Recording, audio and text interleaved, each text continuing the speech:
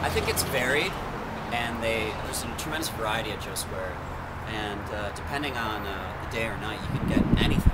You can get blues, jazz, you can get rock, you can get punk, you can get anything. I mean, it's a really valuable resource, and there's a huge amount of venues in town, huge amount. Sidebar is really good for home music. Sidebar? Yeah. Awesome. Or like, from what I'm seeing, like, it's very underground, unlike Boston or New York. Like, Boston's like really seen, and New York's kind of like, you know, like it's upscale. But here it's like, everything's like DIY. Like a lot of friends, like two of my friends who were here, like you know, they're born and raised Baltimore, Maryland. Like, you know, they have their own bands and like they start doing their own stuff. Like they always like have a certain pride, like with Baltimore. And then there are a lot of like artists that came out from it, like Beach House or Deer Tech. Like, you know, but when you compare those two, it's a completely different thing. You know, like awesome. And it's also, great. the warehouse scene. Yep. There's warehouses all over, full of kids making amazing art, amazing music, like all the time. It's cheap.